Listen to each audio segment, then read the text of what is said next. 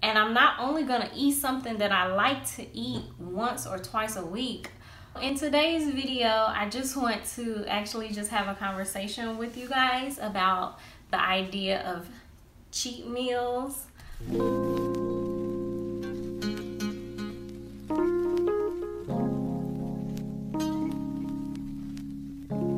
Hello everyone and welcome to my channel. If you're new here, my name is Blossom and I share my health and wellness journey as well as health and wellness tips and reviews.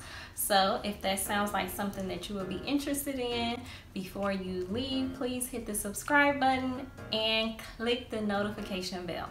So in today's video, I just want to actually just have a conversation with you guys about the idea of cheat meals.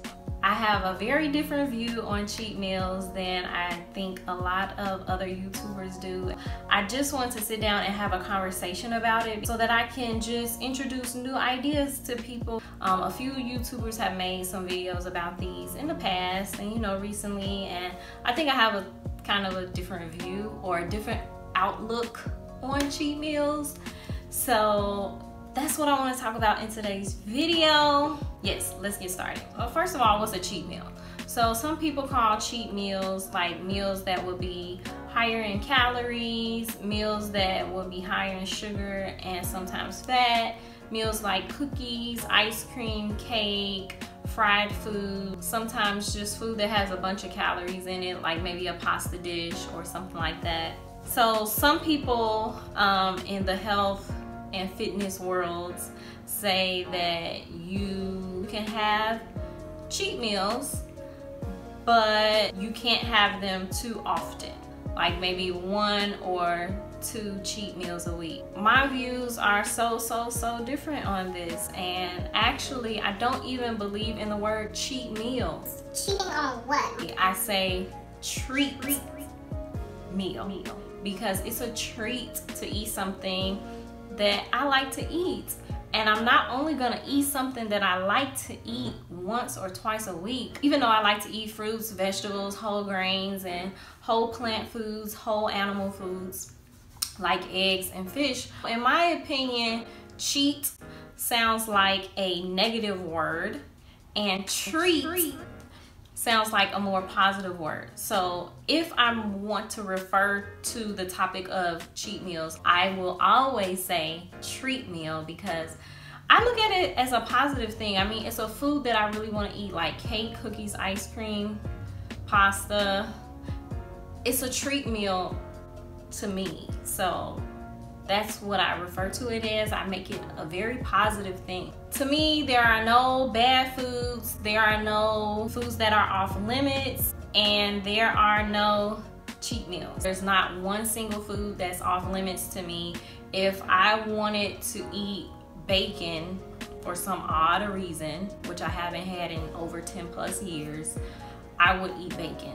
And the reason that I kind of think this way is because my diet, wellness, and fitness journey is, I look at it as more of a marathon. It's something, those 3 areas of my life, diet, fitness, and wellness, those areas, I'm gonna be trying to do things that I can maintain for the rest of my life. So my overall philosophy is you should eat what you want in moderation.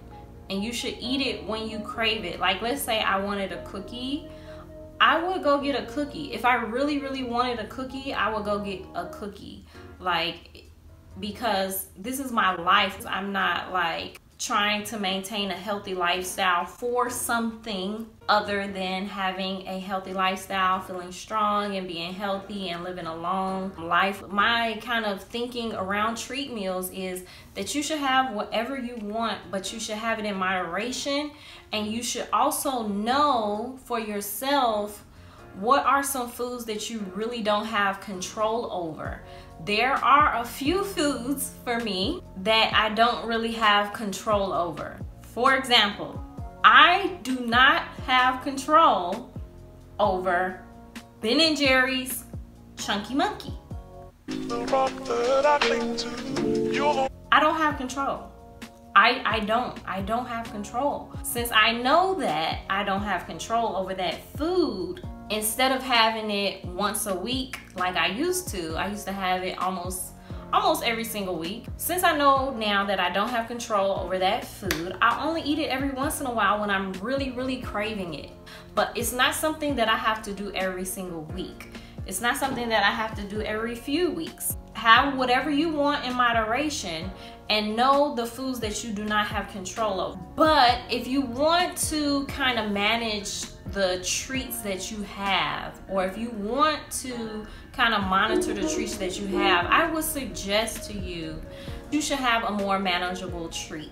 For me, granola, crackers, fried food, pasta dishes, or things with dairy in them like pizza, quesadillas, and some sweets that might have milk or eggs in them.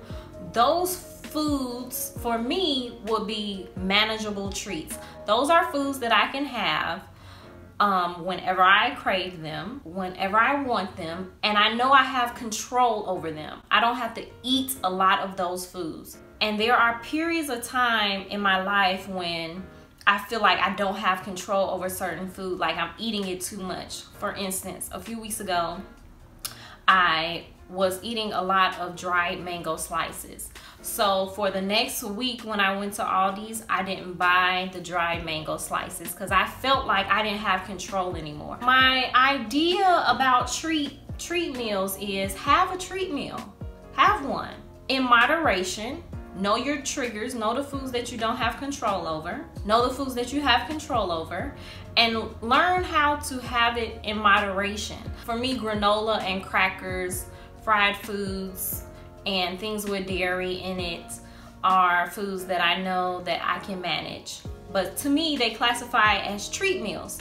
So I know that I'm not gonna have a whole box of crackers. I'm gonna have a serving or two of crackers. Granola, I'm not gonna have the whole thing of granola. I'm gonna have a serving or two of granola. Treat meals are absolutely necessary for you to be sane, for you to have your sanity, for you to maintain a healthy lifestyle long term. And I don't really think it's healthy for us to classify certain foods as bad or certain foods as off limits or certain foods as the food that I'm gonna cheat on my diet with. To me, that sounds so negative. I just want to introduce the idea to you that maybe you could think of all foods as foods that you can eat. Some of those foods are treat foods.